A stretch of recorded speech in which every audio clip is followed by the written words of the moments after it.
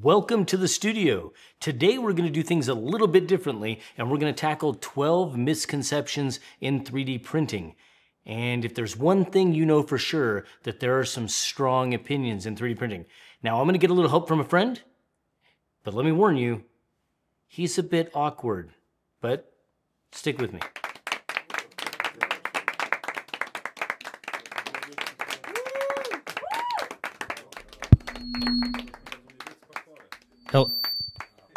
Hello? Hi. So, because if there's one thing that's stronger than ABS, it's 3D printing opinions.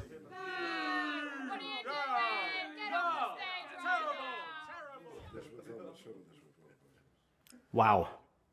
Well, let's start out with the first misconception, and that is that 3D printing is too expensive. And that's absolutely not necessarily true. You can still get into this hobby for just handfuls of dollars, for as little as $60 to $100 even, for beginner level, like tinkering type machines. Now, I wouldn't recommend that. I would probably go with a good entry level, top quality machine, and those are available for somewhere around the $200 mark. And but just like any hobby, this hobby can get out of hand, like my awkward friend is about to tell you.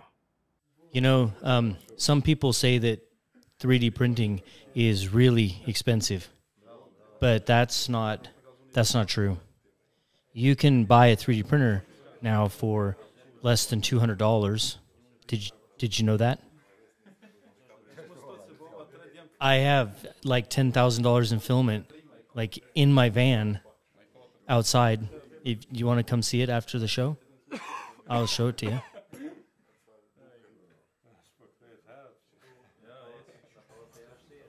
I'm sorry. Anyway, another misconception is that 3D printing is just for nerds. And no, that's another one that's not true. 3D printing is advanced so far that 3D printers are incredibly easy to use, and they're at every level, from novice to expert. So, definitely. We might all have a little bit of a nerd in us, but it's definitely not just for nerds. Some people say that 3D printing is just for nerds. I don't think that's true. I mean, I like it. I told you, 3D printing is not just for nerds. Anyway, the next misconception is the complete opposite of the one we just talked about, and that is that 3D printing is really cheap. That's another one that we get all the time. And I think it's a hobby that just scales, just like any other hobby. So you can get into it cheap, or you can spend a lot of money. And my friend is about to share with you a little love story. Also, don't get into strangers' vans. I went on a date with a girl, and I tried to impress her. And after we ate dinner, I took her back to my van. And when I opened the door, she saw all my masks and my gloves. And I told her, that's $7,000 in resin 3D printing stuff. She didn't understand. 3D printing it's basically a financial black hole with RGB lights in it. Just saying, if I was tempted, I might have gotten the van. Anyway, the next misconception is that 3D printing is easy. Well, some parts are, of course, but we want you to remember that 3D printing is additive manufacturing, so there is quite a lot to it. It's a deep subject. So 3D printing is easy. You just got to level your bed and calibrate your flow, and then fix any Z-banding, rebuild your extruder, and then flash your firmware. It's pretty easy. It's like talking to a woman. Hi. See? Not difficult at all. And that leads us right into our next misconception, which is probably the biggest gatekeeping one that there is. And that is that 3D printing is just too difficult. And that couldn't be further from the truth. User experience has changed dramatically in the last 5 years in 3D printing, with companies like Bambu coming out and really pushing the limits on making 3D printers approachable by beginners and making them just really simple to use. So anywhere from, like I said, beginners to advanced users can find success with some of these new machines. And I'm talking at ages as low as like 6, 7, and 8 years old will have no trouble navigating the interfaces on these printers. Let me interrupt you for just a second and tell you that we are the #1 3D printing channel on Twitch, and we go live Mondays, Wednesdays, and Fridays at 5 p.m. Pacific, and we give away printers and filament and accessories every single time we go live. Seriously, it is a 3D printing show like you've never seen. We'd love to have you there. Come join us. So some people like to say that 3D printing is too hard. It's not. You can click print now from your phone. It's so easy, even my mother can do it. Before you get all upset, freak out, she built my first computer for me, and she even welded the hitch on my van. And she fixed the lawnmower too, because I couldn't. So if she can do those things, she can print a Benchy. But I think, honestly, the hardest part about 3D printing is explaining why I have a box labeled failures.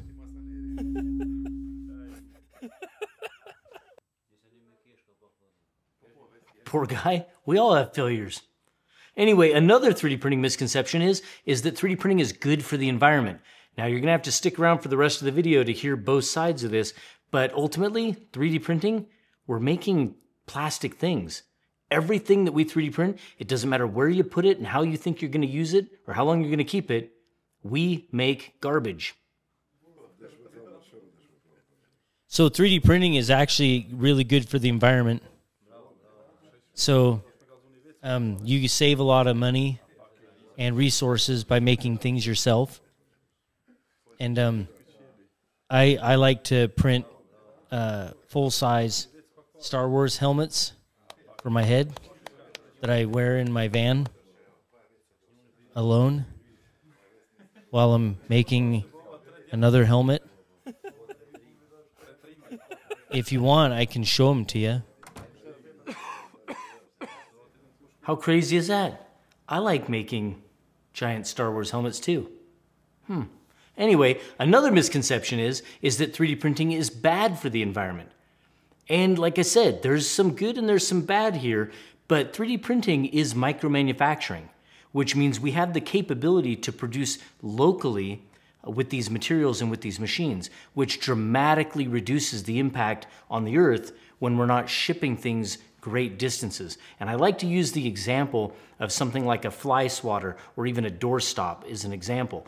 That instead of ordering a doorstop or a fly swatter or something like that, or maybe even a spatula for your kitchen from Amazon or from any of these other online retailers where it's manufactured overseas and it's in a container ship and it ends up here and ends on trucks and trains and airplanes to ultimately end up at our homes, where you now have a 3D printer where you can just walk up and push a button and get these items locally. Some people say that 3D printing is bad for the environment. No way. I know, right? I don't think so. I think we're actually saving the planet by coating it in a thick plastic shell.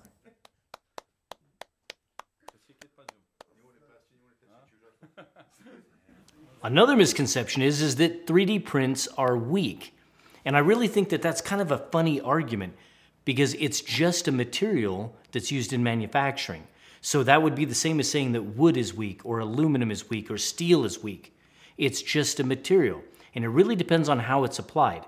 Now, for those of you who might be new to 3D printing, I'm not sure that you're aware of the types of materials that we have.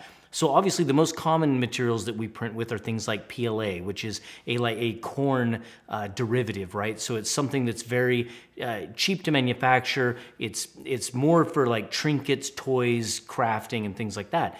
But that's not all. We have materials like PETG, which is the same materials that you use for drinking bottles. We also have materials like ABS, which is the same material that like most of your car bumpers are made out of, or even the shell on your television at home. Now we also have materials like nylon, which you're familiar with. And then we have infused materials like glass infused, carbon fiber infused, even Kevlar infused filaments, right? And there's filaments that range all the way up into polycarbonates and PEEK and Ultim, and these filaments that are very, very engineering grade specific. 3D printing has an enormous potential for materials and capability, and it's really how you apply it. A lot of people think that 3D prints are pretty weak. I know, sometimes. You can just blow on them and they snap in half. But lots of 3D prints are tough, you know?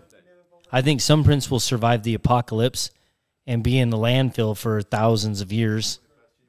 And since cockroaches will survive, they can live in my PLA benchies.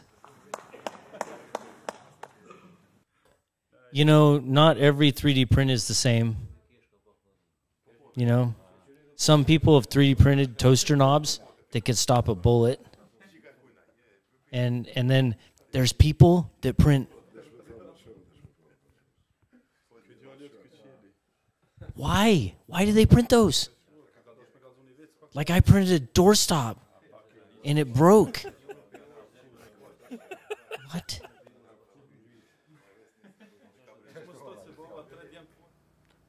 I don't even know what this is. I'm sorry. So bed adhesion is kind of like the relationships of 3D printing. Yeah, I've had prints pop off the build plate in the middle of printing. It's basically the 3D printing version of getting dumped. 1 minute everything's hot and sticking, and the next it's cold and your life's in pieces.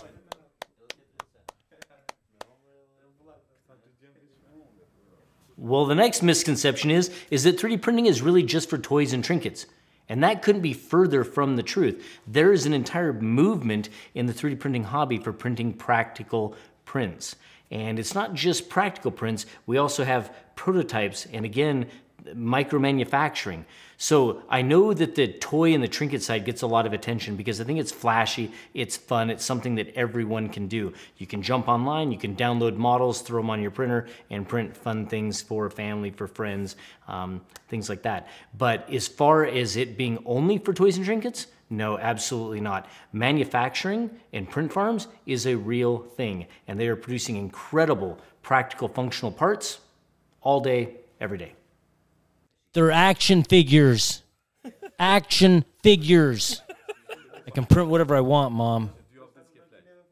Okay, easy. They're action figures. We got it. All right, the next misconception is that 3D printers are only for printing functional parts. And it's the inverse of the one that we just talked about. And there's just a little group of people that think that you should only use 3D printers for printing these prototypes or for functional mechanical things rather than printing toys or decorations. And the truth is, don't worry about it. 3D printers are for whatever you want to use them for. So go for it. Have some fun. Yeah, so you can totally print functional things, like parts and stuff. Like,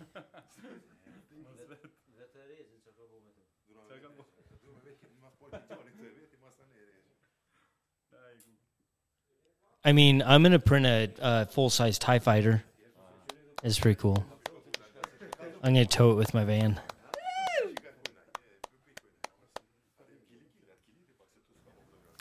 I'm so sorry for this video. It's almost over. You've all been a wonderful audience. So tonight, I'll leave you with one last joke. What do you call a bunch of Voron people at a party? Lost. It's good.